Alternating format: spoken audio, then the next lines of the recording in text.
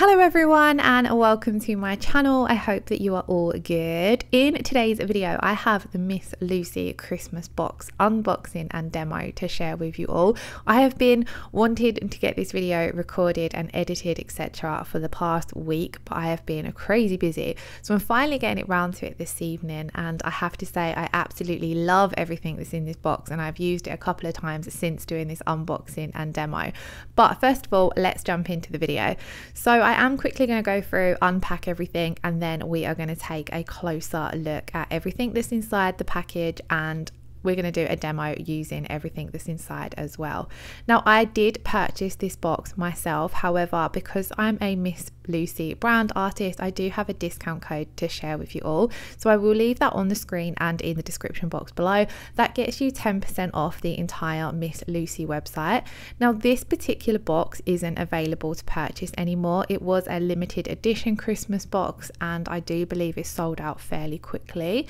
And I think a few of the things in here are limited edition as well, so they're not all available to purchase. We'll go through it as we go through it. Like things like, I think the scraper, the stamper and the stamping plate are limited edition, but things like this reverse it brush, I do believe you can purchase that on the website. And the Dr. Prince cards, you can head over to their website and purchase those as well. But things like the plates and the scraper, I do believe both of those items were limited edition. I thought this was such a sweet box, and I only noticed when I was doing this voiceover that the packaging is actually images from the stamping plate, which is such a cool touch. So you see the little snowflakes that were on the pin badge packaging and the snowflakes that are printed on the paper in the background. They are all images from the snowflake plate, which is super cute.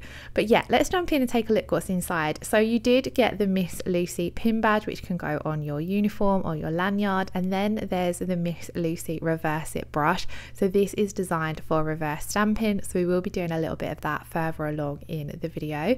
You did also get the Miss Lucy scraper. Now these are available to purchase in the classic design, and I loved my classic design one. It's so great to use because it's larger, it's a lot easier to scrape with, I find, and as you can see here, it's really strong as well. Another thing that was included in this box, which was new to me, was these Dr. Prince manicure roulette cards, and I thought these were really cool. I hadn't actually heard of Dr. Prince until Miss Lucy had mentioned to me that they were going to be included in the box, so I love them. They are really fun. As you can see, the packaging actually opens up and explains to you how the cards work. I haven't yet gone over to the website and take a closer look at these, but I do plan to. But here in this little mini mix you get some color palette ones. So as you can see, on one side it lets you know that you're picking your color palette, and then you turn it over and it's got a few different color options. So this is really great if you do clients and they're happy to do surprise nails, or they're kind of up for these fun nail art games. However, I even found as myself, as just doing nails as a content creator, this is a really fun way to push yourself out of your comfort zone and maybe try a design that you haven't done before. For example, the color palette there where it said Island Vibes, I believe, that's not something I would necessarily do myself, so it's cool having this even as a content creator. You could pop a few cards down, pick a couple, which is exactly what we're going to do in today's video actually, and it's a great way to maybe do a set of nails that you might not always normally do, or to even, if you're lacking motivation or inspiration, a way to give you a plan, because sometimes when you haven't got clients to work on, it can be quite hard to sit down and know what type of content to create. Now, of course, the best part about this box was the limited edition stamping plate. So this is the retro snowflake stamping plate, and the designs on these are absolutely amazing. This is such a fun twist on snowflakes, and I don't think I've seen anything like this before, so I was really excited to receive this one. So let's jump in anyway and do the set of nails. So I decided I would just use the color palette cards because I didn't want to be restricted with a design, because for example I don't think I would have been able to fit snowflakes into the Island Vibes card. So I picked two cards and I got quite an easy one. I got gold and nudes, but when I was looking at these cards there was also a magenta, and that kind of inspired me to want to use one of those colors as well. So we do throw a little bit of pink into this set of nails. So first of all, we are going to start with our gel polish bases. So I'm going to be using Nude Tan, and then to throw a little bit of gold into this set, I'm also going to be using RB012, which is a nude shade with some gold flakes mixed in there. Now both of these colours are from Kiki London, so I'm going to start off with the Nude Tan, and I'm going to apply this to all 4 of the nails. Just a thin first coat covering all of the nails. This is going to give us our nice nude base coat. Now of course, sorry, not base coat, our nice nude base. Of course, if you was working on yourself or a client, you would need to come in and apply a base coat first of all, as well as doing all of your prep. But because we're just working on display tips, we're just coming straight in with our color. Now I really like this shade. It's a really nice creamy beigey brown nude, and I thought it just worked well for the nude that we needed for this design. So once I've done my first coat of this, I'm going to pop this into cure, and then on the middle 2 nails I'm going to come in with a second coat of this. But on the first and last nail, I'm actually going to use the rubber color base that I showed you with the gold flakes in there. Now there is a Kiki London top coat that has gold flakes in there, but I did want to add a little bit of coverage to this set because we've only done 1 coat of the Nude Tan underneath. My gosh, I'm really struggling to get my words out. I don't usually do my voiceovers in the evening. I usually always do them in the morning or early afternoon, but I really want to get this video done, so I've got a little bit of time, so I thought I'd get it done this evening, and it's been a really long day, and yeah, I'm probably going to struggle to get my words out because I've already done around 2 or 3 voiceovers today for videos over on the Kiki London channel. By the way, if you're not already subscribed to that channel, do check it out. I've been creating lots of content over there for their new launches, so I will try and remember to leave the Kiki London YouTube channel linked in the description box below, because there's lots of gel polish, nail art, a little bit of stamping over on that channel as well. Now over the top of the first 2 nails, over the top of the middle 2 nails, I'm going to come in with some foil gel because we are going to be adding some foils into this design. So I'm just popping a thin coat of my foil gel over these 2 nails and popping this in to cure for 30 seconds. Now I love this foil gel. It leaves such a super tacky layer, so it's brilliant for applying any kind of full coverage foils, but today we're going to just be pressing on a little bit of this metallic foil. So I was trying to press this on and angle this on so it was only going to apply in 2 little patches on the nail, so that those patches can be kind of like a background for some of our stamping. This was quite tricky because of how tacky this foil gel is. It kind of just wanted to grab on to the whole foil. So as you can see, I'm kind of just angling the nail and trying to just press down a small amount of that foil so that we don't cover too much of the nail. And then this gives us our nude and gold from our Dr. Prince color palette cards. So this is what those 2 nails are looking like. I really actually loved how this gold looked over this particular nude. I think because they're both quite full coverage colors, it worked really nicely. Now we're going to be stamping over this foil, but I always like to seal my foils in with a layer of top coat. Now this is because if I make any mistakes with my stamping, I'm going to be able to wipe my stamping off without wiping off my foil. Of course, if you're really confident with stamping and you never make any mistakes, you can skip this step, but personally I like to just have that little bit of peace of mind that whatever layer I've already done is sealed in with my top coat.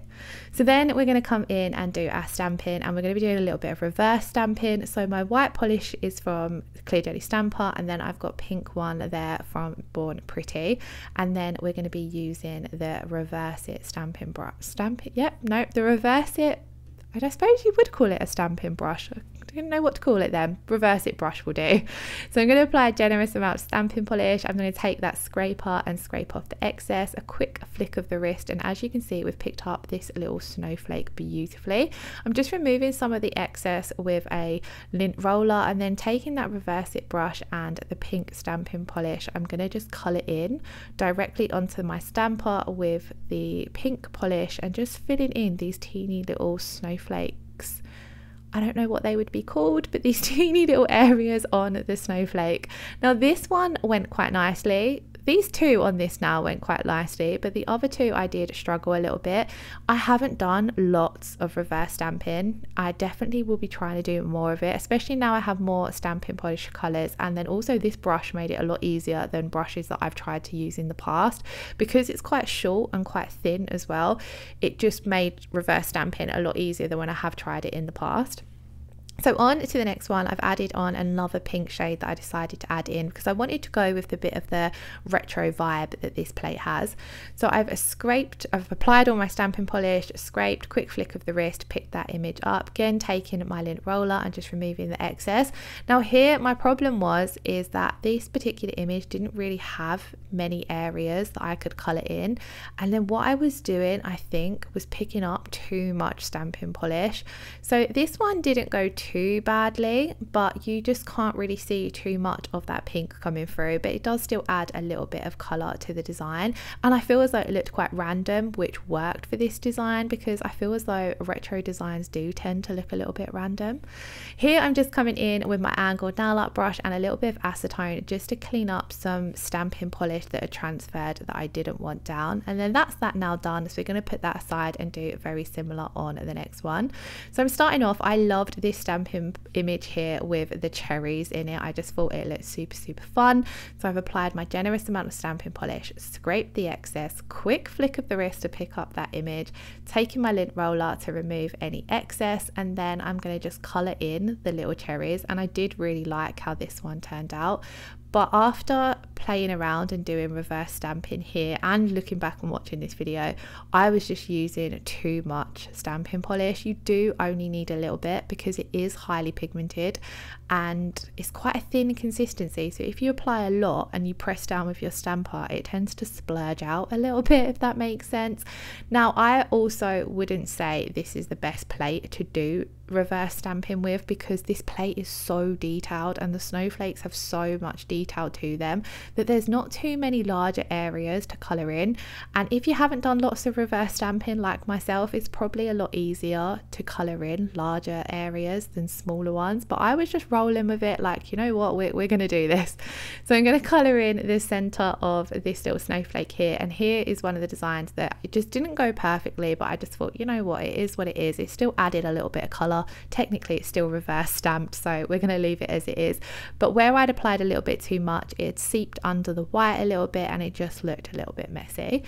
In all honesty, I just need a lot more practice with reverse stamping, but I've sorted through my stamping plates and I have found a lot more that I think are more designed for reverse stamping in mind, and a couple of them are from Miss Lucy, so I definitely will be doing some more reverse stamping videos. I love stamping. I've also just got the new Kiki London chrome powders and I've been doing chrome stamping with those, so expect to see lots more stamping content that's not the basics. I do just need to get around to filming it. Now on the next two nails, I'm just going to add some more of these snowflakes because usually whenever I get a new stamping plate, I like to pretty much just swatch as many images as I can in a design just to get a feel for the images and to see how they stamp and how they look. I have to say, with all of my Miss Lucy plates, this one included, every single image I've tried stamps absolutely perfectly. These images have so much detail and so many tiny details to them, but they still stamp absolutely beautifully and they still look really nice and clear. Like, look at this one here, you've got a teeny tiny little butterfly in the middle of a snowflake, yet it still looks nice and crisp and clear. So although I don't believe that this stamping plate is available to buy, if you haven't already, then please do check out her other stamping plates. She has so many amazing ones to choose from, and I know that she's got some big plans for 2024 for even more stamping plates. So like I said, if you've not already checked out her website, then please do. So continuing on the design, we're just going to add on some more of these little snowflakes on to the nude and gold nails, and I quite liked how this pink looked with the nude and gold, although it wasn't on our our Dr. Prince color palette cards. I really liked adding the pink in to the nude and gold. I'm really loving, it's really weird because I started off the Christmas nails really loving the proper green and red traditional nails, and then the past week, the more stamping and the more nail designs I've done, I'm really loving the kind of funky ones. So this is the second set of nails I've done, I believe, that are pink, have got pink in them for Christmas, and I'm really loving it. So I hope you are enjoying watching. This has been a pretty simple video, but I just wanted to try out everything that was in the Miss Lucy box and have some fun with it. So we're going to stamp on our last image here, which is this really cute one here with the peace sign in the middle. Again, what a unique design. Like, this whole stamping plate has been designed by Miss Lucy, but all the images are so unique and so fun. Personally, it's not a design that I would have ever thought to put together, but it works amazingly. So lastly, all that's left to do is to come in and top coat to seal in all of our stamping. So I'm coming in with my Kiki London No Wipe Rubber top coat, and I'm just going to apply a thin coat of this to all of the nails and then pop these in to cure. I believe this top coat only requires a 30-second cure in an LED lamp. If you are familiar with the Kiki London top coat, some of them do have different cure times, but they are always printed on the bottle of what the cure time is, so just check your bottle if you are unsure. And then yeah, that guys is the end of the video. So this was quite a random yet fun design, but I do hope you really enjoyed watching. I've been super busy, so I haven't had as many videos up on my channel as I would have liked, but I just wanted to say a huge thank you for all of you who do tune in, who leave comments, who leave likes and all that jazz. Lastly, I just wanted to say I hope you are all doing okay. Let me know how you're keeping in the comments below, and are you in the Christmas spirit when it comes to nails? Once again, thank you all so much for watching today's video. I shall hopefully see you all again in the next one. Lots of love, take care, bye bye.